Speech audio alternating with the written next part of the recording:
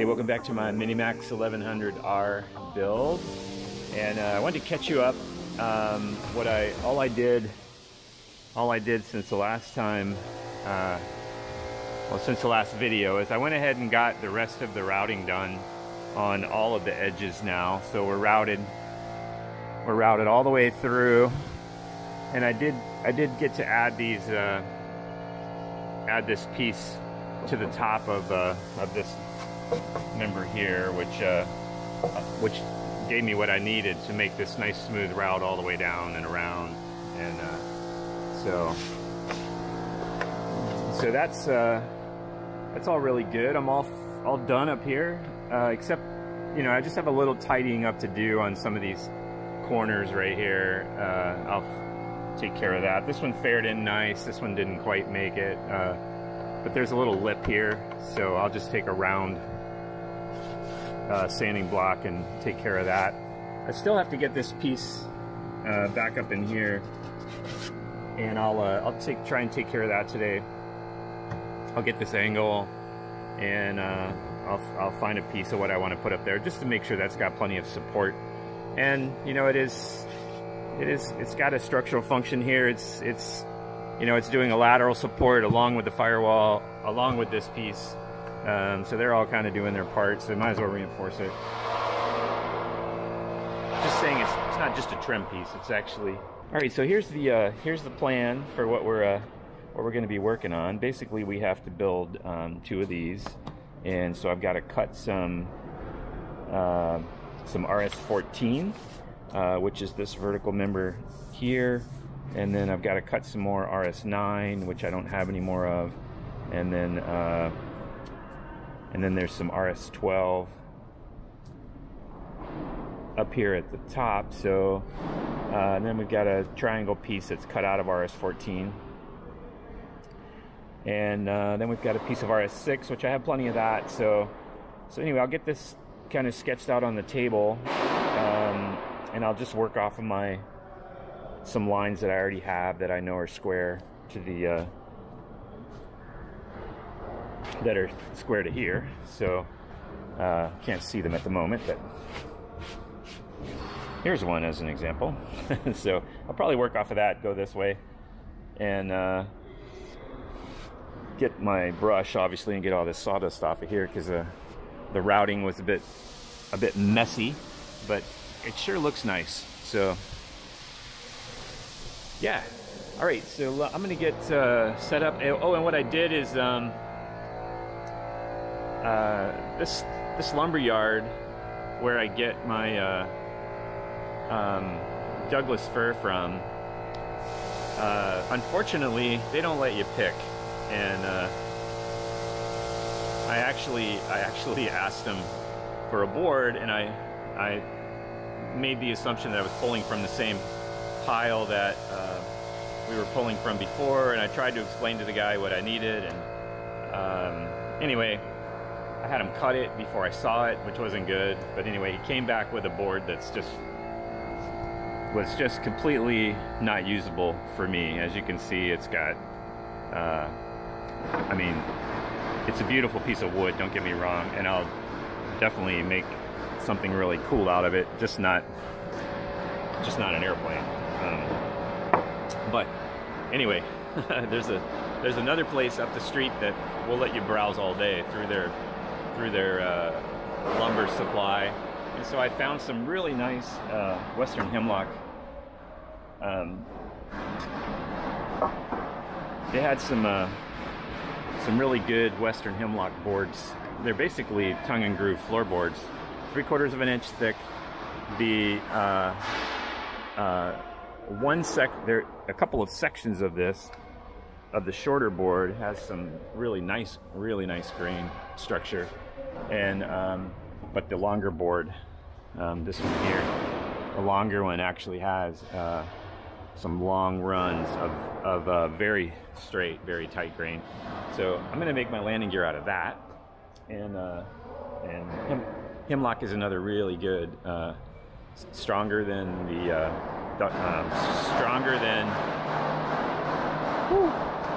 stronger than spruce, and but a bit heavier like the Douglas fir. So yeah, anyway, I'm gonna get to milling some of this down.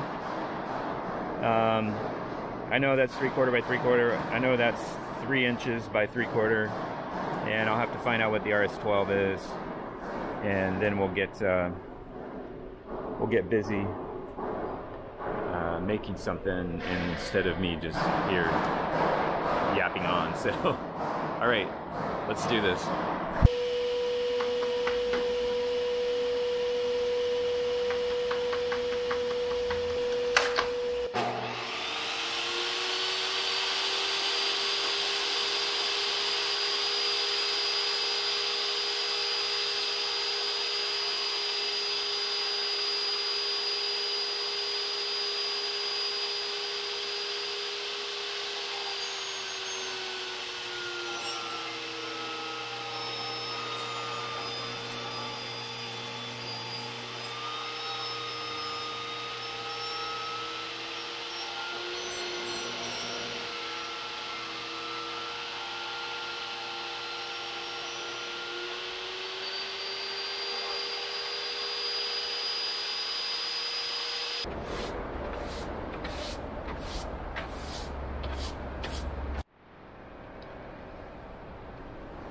All right, so we get our drawing out here.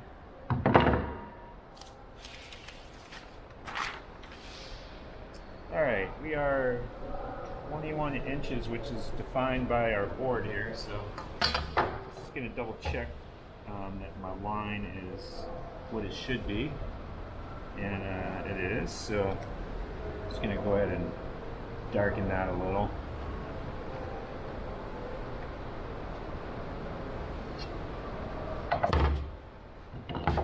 And then our leg pieces here will just go against the fence. This is the bottom at 3 inches wide. And then at 21 inches down here, just gonna make a mark.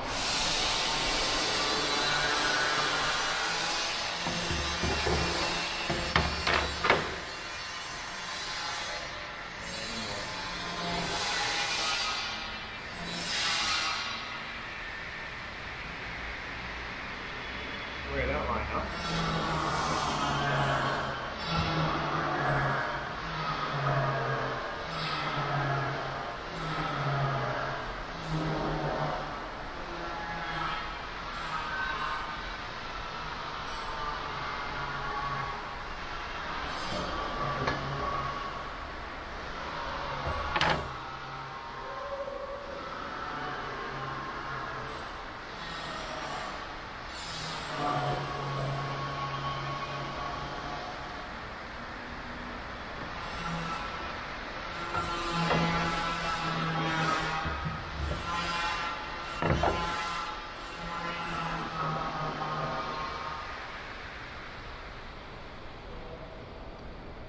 Okay,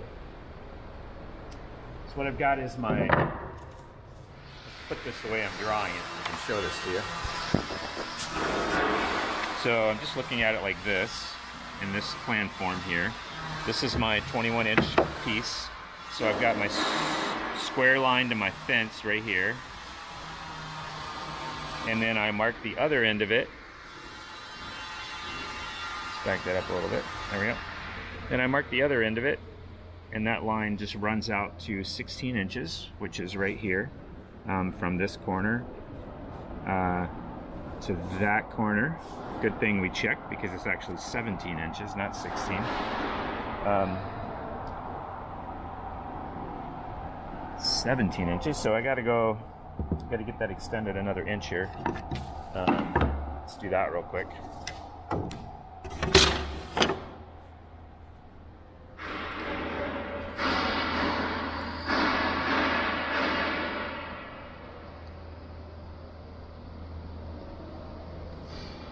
This is why I double and oftentimes triple check everything. So 17 inches.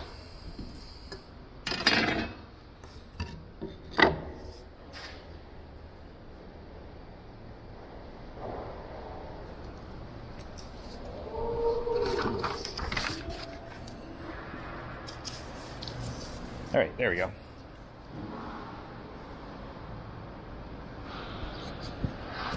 So now what we have to do is we have to take this piece of RS9, and that actually runs out. It runs from this corner all the way out to our 17-inch mark out here. So we will figure out what that angle is. I'll draw that line, and I just made myself a little mark right here so that we can come in here and draw this diagonal. We'll figure out the angle, and then we can cut our RS9 to go from the bottom of our the 3-inch wide piece here, the RS14 or whatever it is, yeah, 14, all the way out to that point, and then we'll cut it off. It'll get cut out here, obviously, and then we can figure out how to fit the piece in between here, which is the RS12, which is 1.5 inches by 3/4. So let me grab a ruler, draw this line, and then once I get that line in place, then we will put our block back in here, and we will figure out what this angle is, which we don't need the block to do. You know what I mean. It might be helpful though.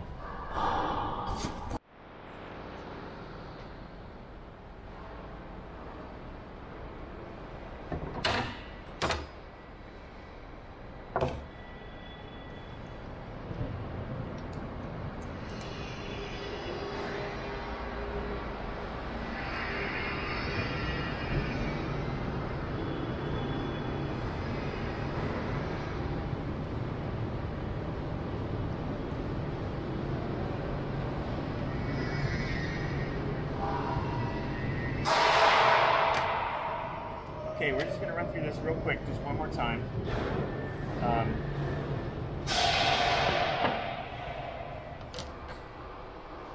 21 inches.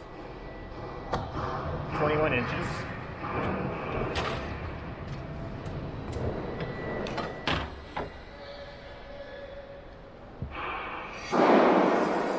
Inches, and on our plan, 17 inches. So we're good there.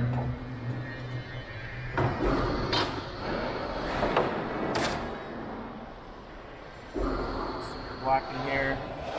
Turn on the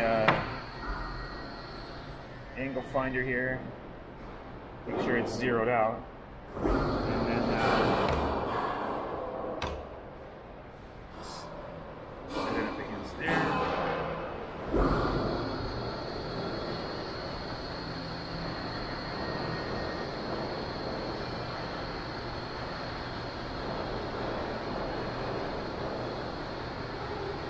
Mine works out to 33.2 degrees.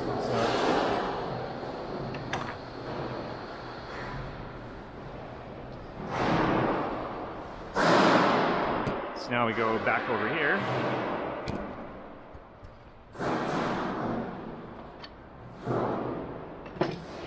Do some switch out.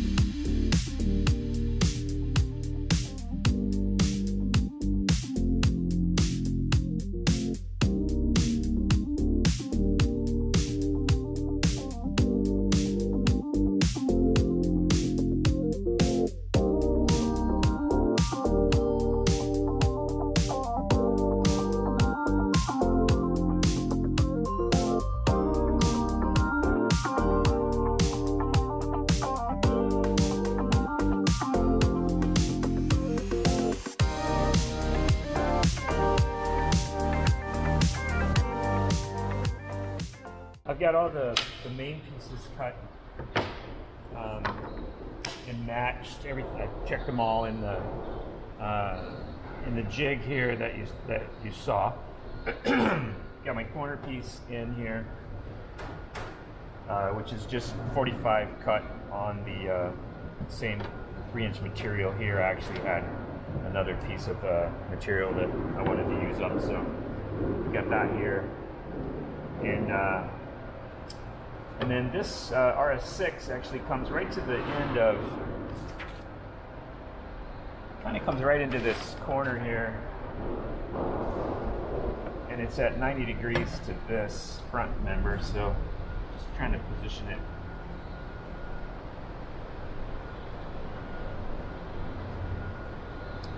Position it where it goes.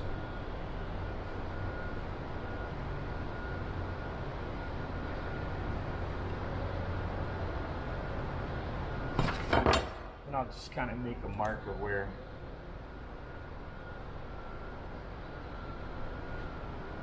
I'm going to come in at 2 different angles, so I'm actually overlapping both pieces. So I'll just go cut this real quick and see how it turns out. And we'll just take our sanding block here and kind of match up the other part of that.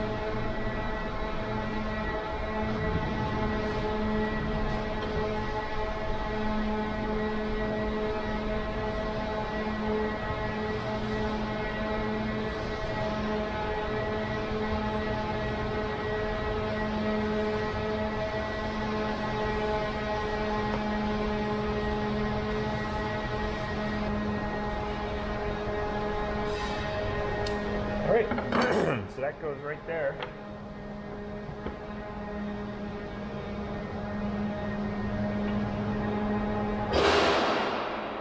Box here.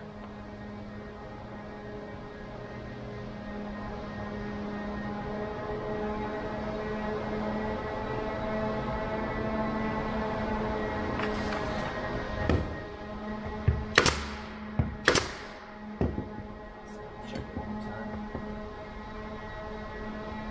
Right.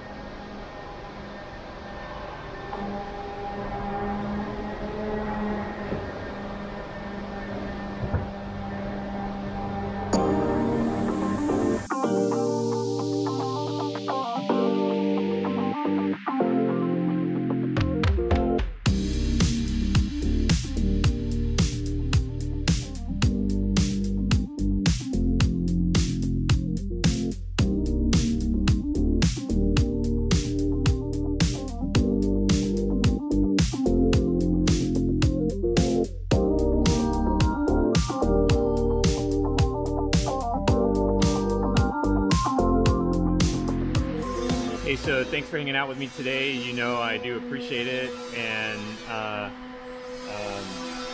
as always, it's you know, it doesn't matter what you get done, you're still moving forward. So, and that's really the most important thing. And so what we got done today was we got both of all the parts cut for the main structure of the landing gear. The other stack is right here, ready to fit. I tested both sets; they fit really well. So so that's good. And then once this is dry, you actually go back and this gets sheeted on both sides with 16th inch plywood, and then that creates support, and then you round off the front edge and the back edge.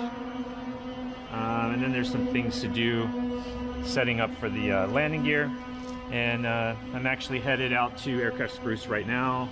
I've got to pick up my my axle and the other 2 aluminum support tubes and some other miscellaneous hardware.